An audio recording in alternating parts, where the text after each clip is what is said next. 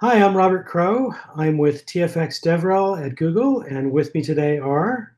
Hello, I'm Ahmet Altay. I'm a software engineer working on Beam. It's lovely to join you on this digital platform today. Hi, I'm Reza Rokni, TensorFlow DevRel, and I'm based out of sunny Singapore.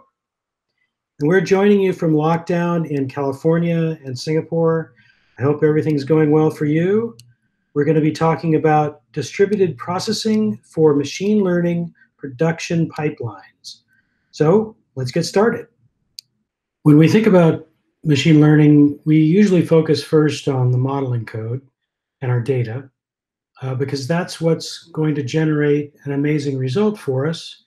And it's what the research papers are written about. It's what we get excited about. But when we move to a production environment, we discover that there's really much more that a production solution requires than just a model. This is especially true when you're not just training your model once, but you're retraining it over the lifetime of your product or solution. And people discover this, that it's actually quite a lot of work to get from your initial model that looks great into a production system. So this is a typical response that we've seen. When you're doing production machine learning, you have all the things that are normal to worry about in machine learning development. Where are you going to get labeled data if you're doing supervised learning? Make sure that your feature space is coverage, minimize your dimensionality, maximize the predictive data in your data.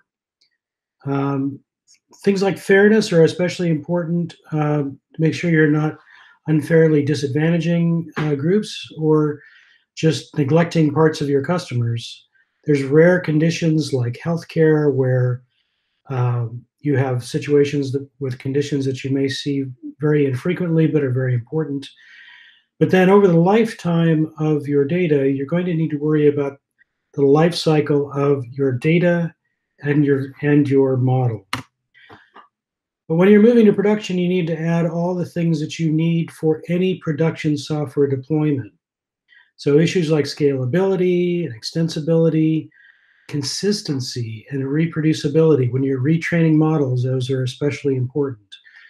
Modularity and best practices, testability, safety, because we know, and security, we know that there are attacks on models. So this was a paper that was written, it's been 5 years ago now, still very relevant to today's world. Talks about a lot of the issues in bringing machine learning models to production. I highly encourage, if you haven't read it already, to go take a look. So we need a pipeline in order to really make this work in production. And you can think about some of the pieces that are necessary. You're going to need to ingest data. You're going to need to train. You're going to need to do feature engineering. At the end of the process, you need to push to a serving environment of some kind.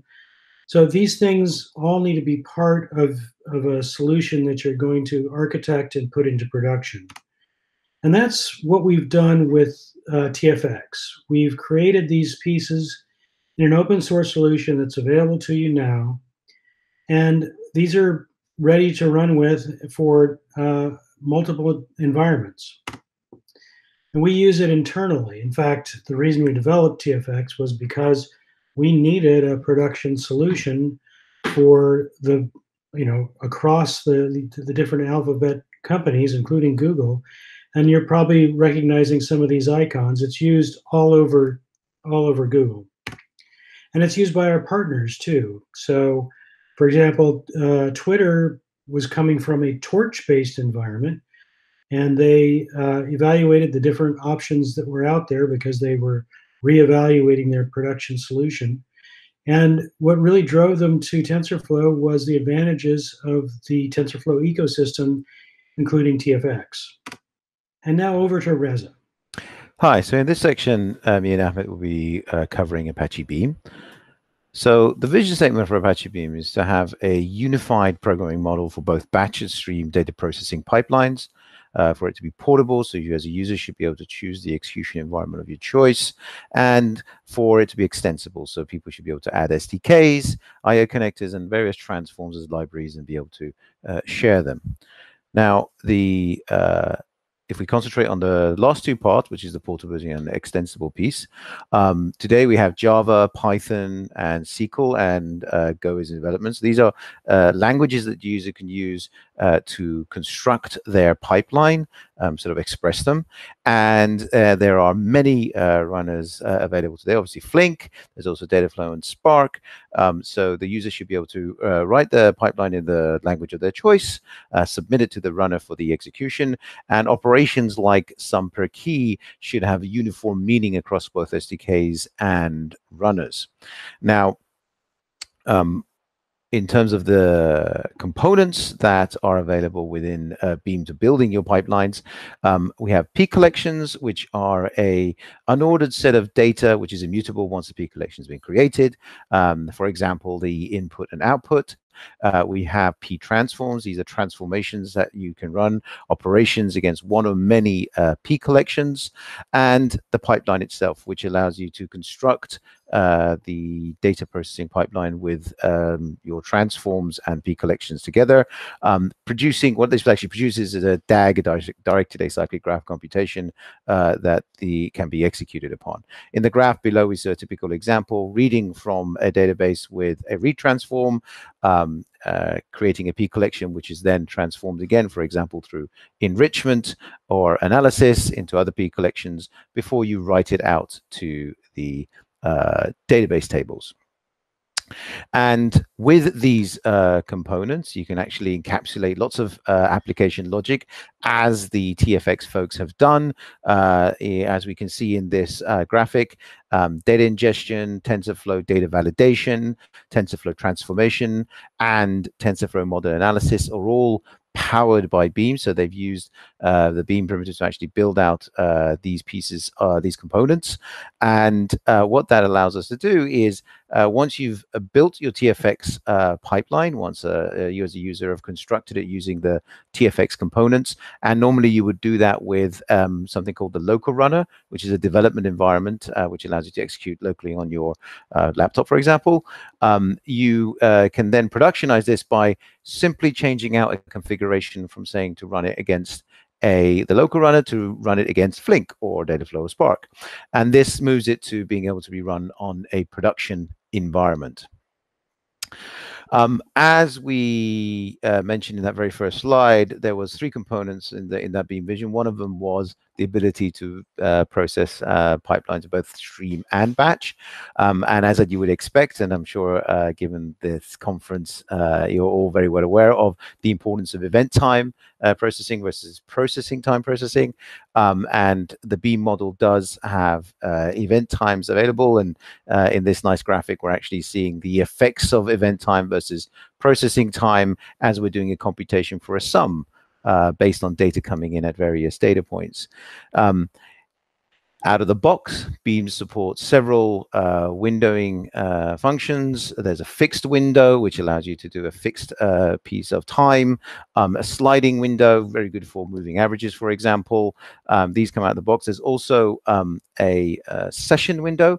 Session window is an example of a merging window, and this is quite often used for clickstream analysis, where you have per key, you're looking at the events coming in, and when there is a gap, in other words, a user moves away and does something else on their browser, the clickstream for that key stops, and within that air gap, then you create a session. So this is an example of a merging window. These three are out of the box windows that are available with Beam, but you can create your own custom windows, and as well as being able to create custom triggers, and we'll come to that in a second. So as you would expect with any stream analytics, to be correct in the analysis, we're going to need to be aware of watermarks. So again, part of the Beam model is understanding of watermarks, and it is actually the default trigger used when ascertaining whether the data is complete and should go downstream. Of course, you can actually use different triggers as well with the Beam model, so you can compose different triggers based on your use case outside of the default watermark one. Okay, so let's quickly have a tour of some features of the Beam Python SDK and see how we can use these features, what are the requirements, and how it can enable you to do things. First, a quick note on Beam requirements. Beam consists of transforms and collections. Transforms takes one or more collections and produce more collections. And collections could contain any elements as long as they are serializable. And similar to the elements of the collections, the transforms and functions needs to be serializable. And the reason for that is Beam needs to distribute both transforms and collections to various workers, and serializability is important for us to be able to distribute across workers. Let's cover a bit about the Beam Python syntax. Two special operators here. One, pipe operator, is used to apply or chain different transforms one after another. And right shift operator is used to add labels. This is useful for debugging on monitorability. In the first example, for example, we are looking at a map transform, which is a transform that comes inside Beam out of the box. It adds +1 to elements of each P collection, input P collection, and produces a new P collection. And it's labeled add1. So Beam pipelines start with an input or multiple inputs, and there are different ways to create inputs. One of the simplest ways will be the create transform, which takes a static list of elements, and from that static list you can run your transforms. And this is really helpful for testing and running locally in your environment to test out your new transforms that you are writing. After that, there are a lot of transforms and IOs that comes out of the box in Beam that you can read from different file systems, different IOs, and it's very possible to write your own if that is what you need. One of the core transforms in Beam is element-wise transforms. Pardo is one of them. In this example, you are looking at a do fun that's named key by first letter. Its input P collection has this Storm, Flink, Apex, Spark elements, and its output P collection have key value pairs of the same values mapped to their first letter. And the code is a very simple function that, given a word, it returns a tuple or a key value pair of a letter and the same word again. It's possible to produce multiple outputs from the same Pardo. And one example of that is, like, let's say your Pardo is dealing with some parsing and certain items are unparsable. So those elements can go to another collection, like a dead letter queue, and you as a user will know which elements were not being able to process by your Pardo, and you can either improve your Pardo or you can clean up your data, but you can get an exact list of things. But the main point is your Pardo can produce different outputs. Here's the code for how to do this. It's very similar to the previous code we looked into. Instead of returning elements, we can yield them to a specifically labeled outputs. In this case, outputs were user labeled as success and failure. Side inputs as transforms can take on their input a single P collection or multiple P collections. For secondary and tertiary and etc. P collections, we call them side inputs. They are similar to broadcast joins and other data warehouse type of applications. One typical example is you can pass back an element like a count, and you can use that information to, let's say, filter out certain number of elements from your do fund for its output P collection. It's possible to have branches in the graph that is given an input P collection. That same P collection could be processed by different transforms to different things. Grouping is an important aspect, and group by key is the transform that comes out of the box. Given a set of key value pairs in a P collection, it will group them. In this example, what we are looking at is the example from the previous slide, and the output will be the collections of the first letter and all the values that start with that first letter. For example, S for Storm and Spark and so on. And the code for this is really simple, just beam.group by key. Special case of grouping is like combiners. Beam supports combiners and allows for in-graph optimizations to get benefits of the combiners. It's possible to use Python lambda functions, or it's possible to implement a certain interface called combine fun to implement any amount of complex combining functions that you need for your pipelines. Windowing is another transform. This allows to group your inputs to logical event-based time windows and do processing within that time windows. And once the all processing is done, we would like to produce some output. Again, Beam comes with a large set of output producers. Write to text is one of them. And you can take your P collection and write to wherever you would like to write it to. P transforms compose. As in the first example, we are counting words by applying a map and another map and combining to create a sum per key. And they are also really easy to test. For example, Beam comes with a P transform called assert. Assert that can be added to any pipeline, and you can assert certain aspects of the P collection and test your direct runner or even in production. And if we bring all this together, we will have a large pipeline that reads from one or multiple places. In this case, it reads from an online database and a store database. And it will apply different map functions to bring them in some sort of a similar order, flatten them to combine a single P collection out of two P collections, and apply some combining operations and a top operation to find, let's say, top-selling items, and write these data to BigQuery. Write to BigQuery is one of the out-of-the-box write transforms that comes from Beam. Both Beam runners and Beam model are fairly complex projects, and they have a lot of power aspects. We would like to highlight one or two aspects and see how they can help you with accomplishing your data processing goals. First, a quick look into the classic parallel I/O. In a typical parallel I/O, we have a single worker working on a large chunk of thing. And ideally, if this is parallelized, we can take that simple thing and divide across different workers in a uniform way. However, this typically doesn't work in the sense that different workers will get different amounts of work. And one simple example of that is we may have 4 files that we acquired from different servers, and they may be of different sizes each, and we could do our initial splitting by passing one of these log files to a different worker. That means the initial work distribution will not be fair to begin with. Beam model, through its splittable do-found framework, allows dynamic rework balancing. That means after the initial splitting, the work could be redistributed across workers based on the dynamic runtime information. This requires support from the runners. Currently, Dataflow Runner supports this feature, but in the future, we will hope that other runners will support similar features. Another feature is cross-language support. Beam model allows combining transforms from different languages.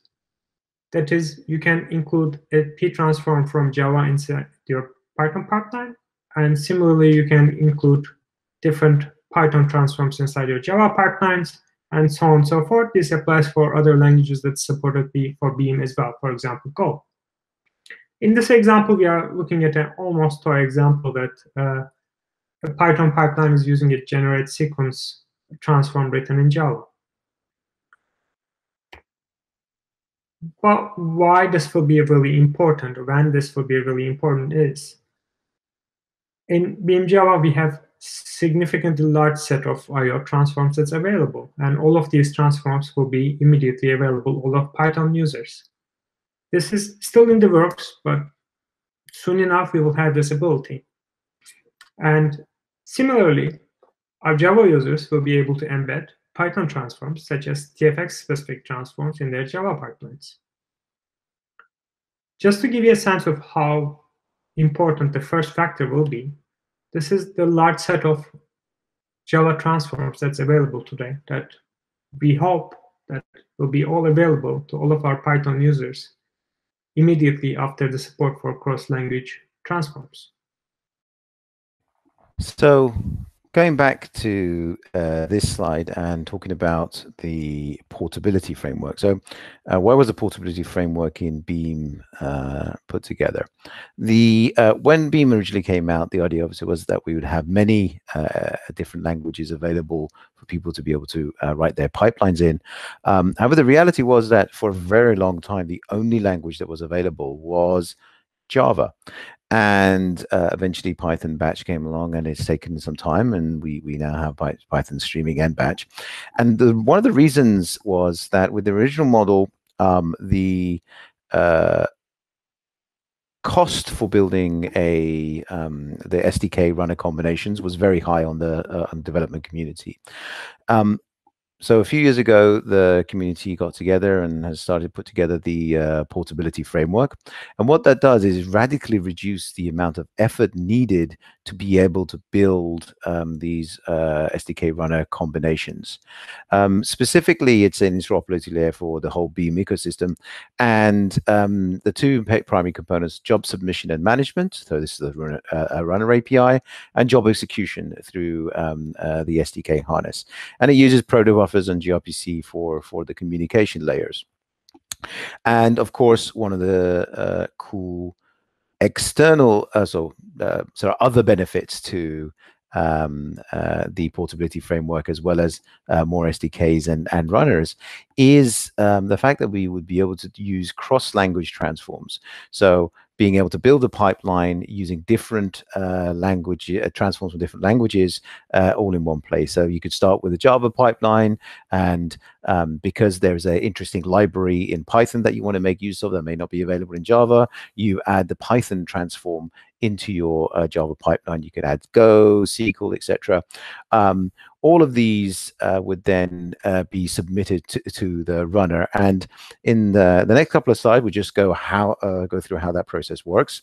So you would start constructing your pipeline as normal in, let's say, using Python as the SDK of choice. You would then say, for example, need access to a Java transform. Here, you will put in your Java transform as an external transform. This is then sent to the expansion service, and the expansion service will then take the transform along with the parameters, do some processing, and, for example, extracts here that there is the int value as a param, and returns that to the client SDK. So the expansion service will return that piece, which is then plugged into the graph. And then from there, you continue as before. Once the pipeline has been fully completed, it is then submitted to the job service. And the job service will then run that and is responsible for running up the different workers and SDK environments that are needed to execute the DAG. And I'm really, really excited to see what good folks like yourselves will come up with, given the power that this is going to provide.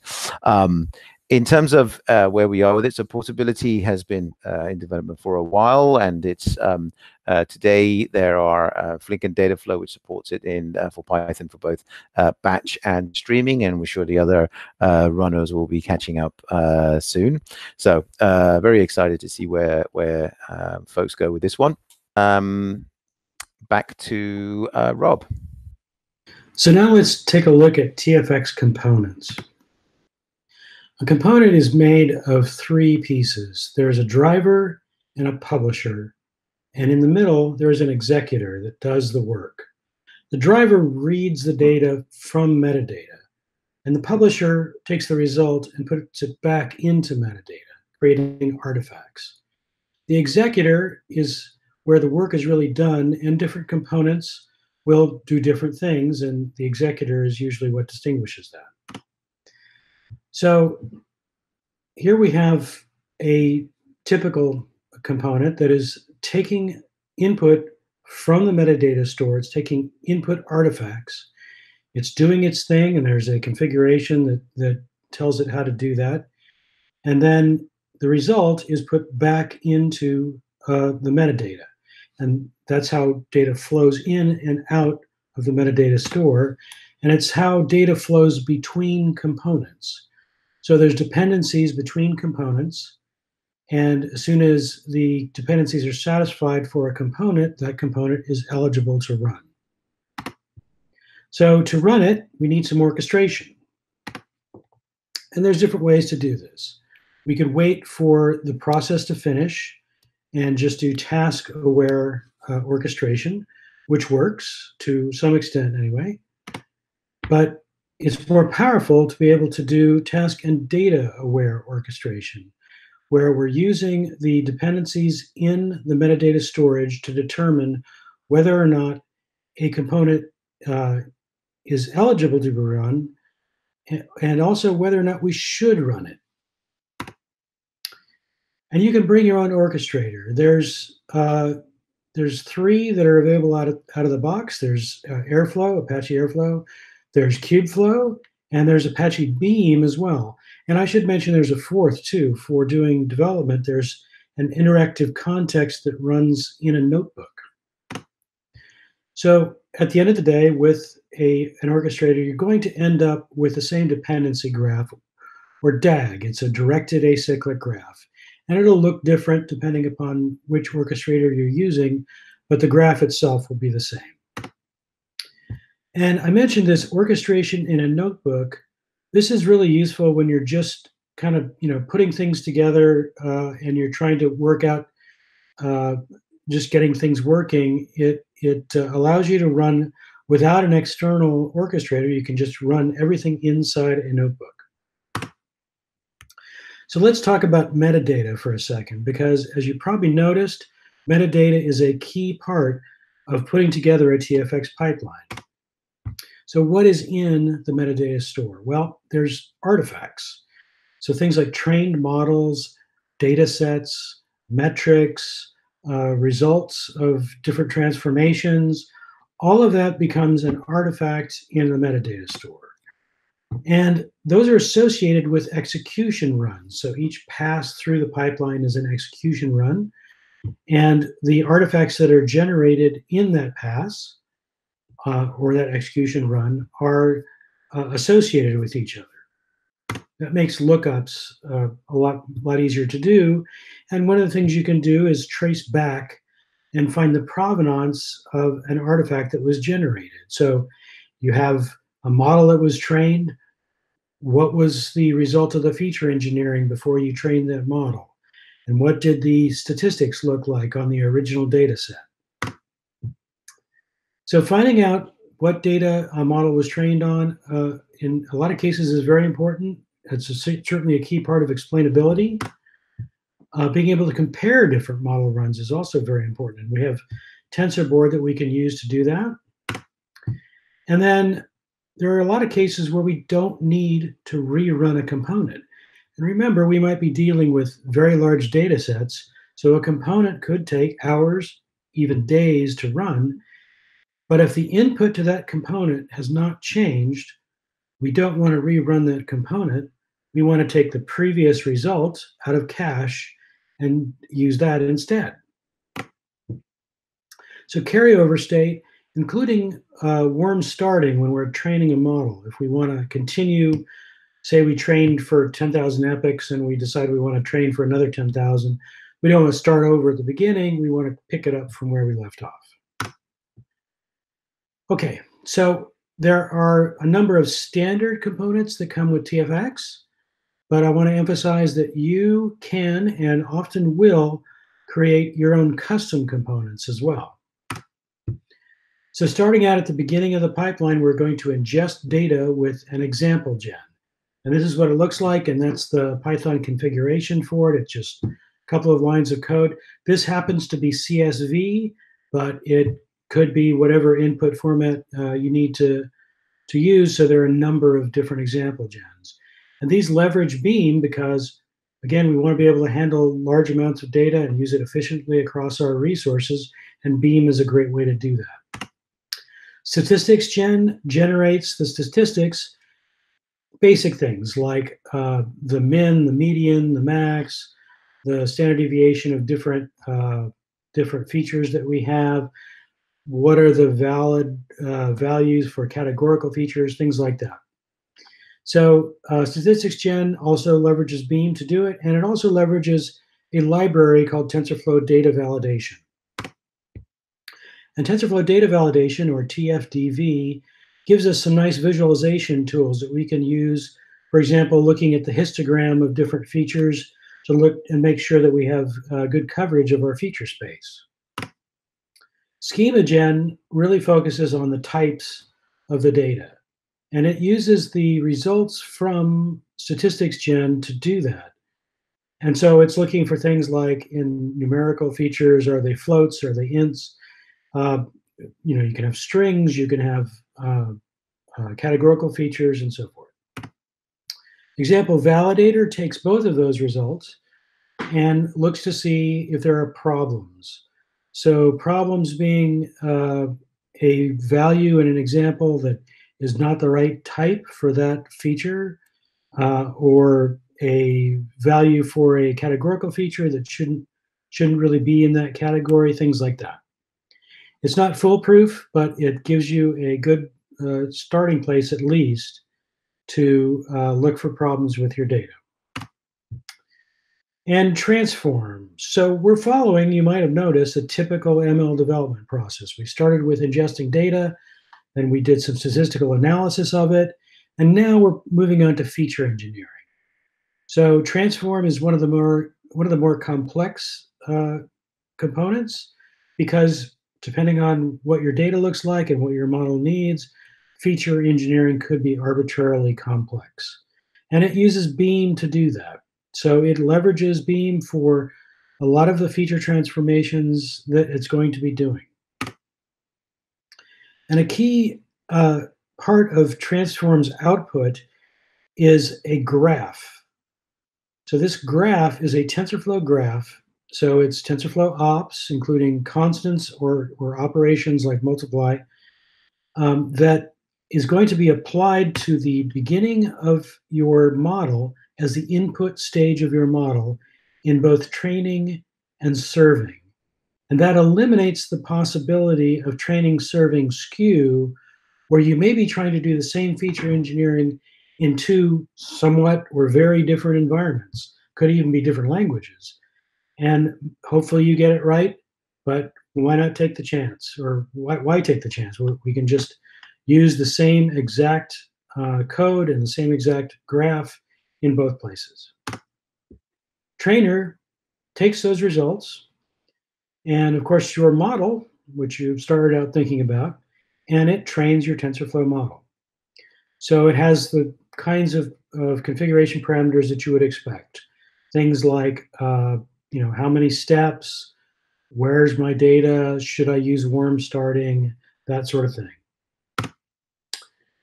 It produces a saved model, and the saved model is used by the next component, evaluator, to do deep analysis of your model's performance. And by deep analysis, I mean not just a top line like AUC for your entire data set or RMSE for your entire data set, but individual slices of your data set. So for example, individual geographies or individual products or individual stores or individual demographics within your customers. And that allows you to understand how model performance varies across these different slices. So there's some domain knowledge that's required to identify what slices are important. And this uses TensorFlow model analysis, one of the libraries that is used by TFX. And one of the things that comes with that is some nice visualization tools that allow you to dig into the results and really understand what's going on. Pusher, the next component, takes the previous result from evaluator, which included a comparison between the model that you already have in production and this new model that you just trained. Because if the new model isn't better, or at least as good as the current model, then you don't want to push it to production. And if Pusher sees that it did pass, it was blessed, then Pusher will push it to your deployment targets. And those could be a serving cluster using TensorFlow serving, could be a mobile application using TensorFlow Lite, could be a JavaScript environment using TensorFlow JS, or you may just be pushing it into a repository to use later for generating embeddings or for transfer learning. Bulk infer is a kind of a special component that you can use when you're doing bulk inference on your model. So you're going to batch up a bunch of inference requests, and you're going to run them all at once and get a whole batch of results. So in the end, this is what you end up with.